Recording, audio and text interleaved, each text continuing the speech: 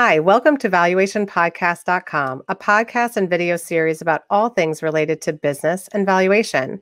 My name is Melissa Gragg, and I'm a business valuation expert in St. Louis, Missouri, focused on mediation and litigation. During this episode, we will discuss mergers and acquisitions and creating value before the transaction with Stephen White. He's an ESOP valuation expert and transaction advisor in Montclair, New Jersey. But in the meantime, transactions are still happening. And so COVID kind of wreaked havoc in a number of these industries and professions. But the M&A space was not immune, but it was also thriving, and deals were still getting done. They just may not have been done traditionally how we've done it. Right. But where do you see us kind of currently in this space of mergers and acquisitions? Yeah, so that's an interesting point because, and I'm going to take it back just a moment, because something you just said was interesting is that if we go back to the fourth quarter of 2019, the M&A space was really thriving. And we study certain areas as far as different trends. And that's how our business is driven in those particular types of events. We study private equity. In 2019, the fourth quarter of 2019, there was an enormous amount of powder that was being raised. And that created a lot of deal flow. And if you were raising capital at that point, you probably closed your funds towards the end of the fourth quarter of 2019. And then some lingered into the first quarter of 2020. If you were still raising capital after a year ago today, perhaps, you probably did not close that fund. But it's the ones that did close in the fourth quarter and the first quarter.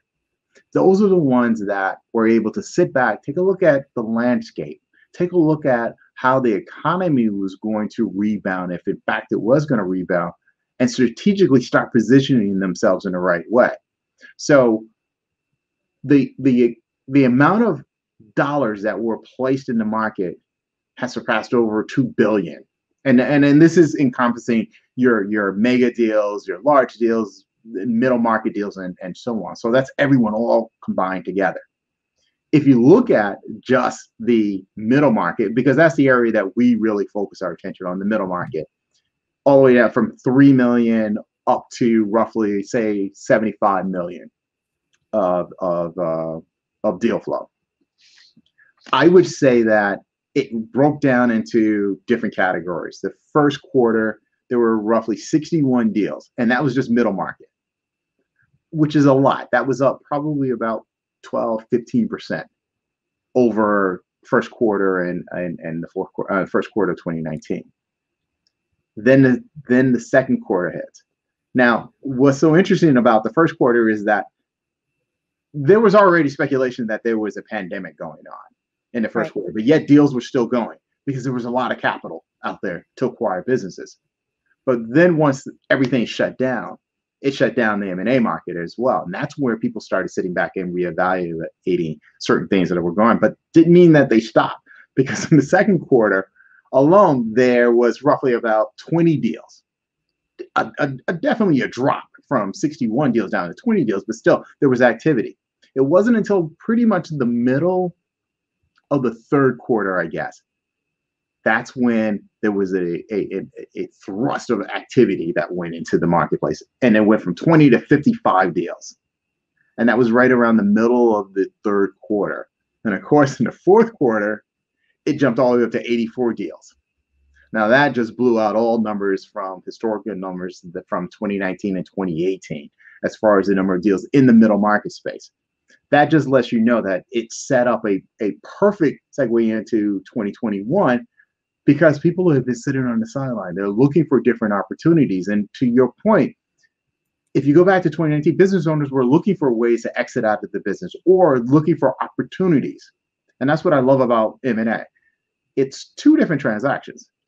You can either merge with a company or you can just acquire a company. Acquiring a company, somebody's thinking of exiting out of the business. And so that's where the fourth leg stool of what we do kind of all ties together. We do ESOPs, which is your exit strategy. And so we help advise clients from that side of it. We deal with family offices in Gibson State. We deal with distressed companies, which can be merged with another company. And of course, that ties right into your corporate valuations. So there has been a significant rise as far as deal flow. But the key for, I guess, when you think about for the middle market is what industries. Mm-hmm. So the trends that we focus on, you'll look at the top 5 sectors, and that's from activity as well as size of the actual deal flow. The number one has been in the technology space.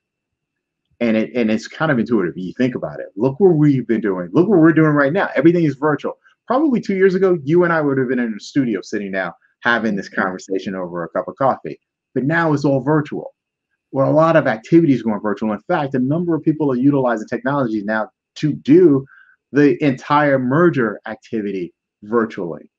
And I think Ernst & Young is one of the pioneers leading in that particular way. But you have technology, finance has been leading the way, retail trade, healthcare technology, and transportation. So those are the top 5 industries as far as activity goes. So there's a number of deal flow that's going in that area. But if you look at from a value standpoint, you have technology service, consumer devices, healthcare technology, you have utilities. Those are leading the way from a value side. And the difference between the two, and I get this question often, is how many deals are actually, when you see M&A, you get alerted in the idea that these are huge mega deals that are out there. There aren't as many mega deals as there are the middle market deals. There's roughly about 73% of the deals that you see, they're in that space. They're in that middle market space from 200 million down.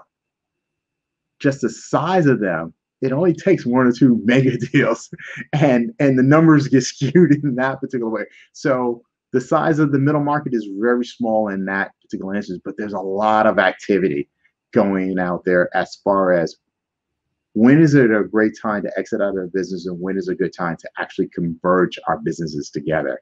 There's a ton of money sitting there now. But the key is that business owners, as well as the people that are selling, the buyers and the sellers, need to understand, you want this transaction to go through smoothly. You want it to be successful on both sides. You have to understand what that value is of what you're actually buying. And that's where we step in and really guide our clients and the people that we work with at this point. Well, and I think we all had to take a break during the pandemic to figure out, it's hard to remember back there how confusing it was and how distressing it was, and that we were all trying to figure out, okay, where is the world going to go, not only from a financial standpoint, but a mental health and healthcare and all of this. But what continued to happen is there were many businesses that were successful and thrived. There were some that maybe faltered a little bit. And then you had a bunch of people with money that were looking for either a deal, maybe a faltered company, right? And say, okay, well, we could snatch them up for a little bit cheaper. Or what are the companies that have been successful during the pandemic? And should we start investing in that area?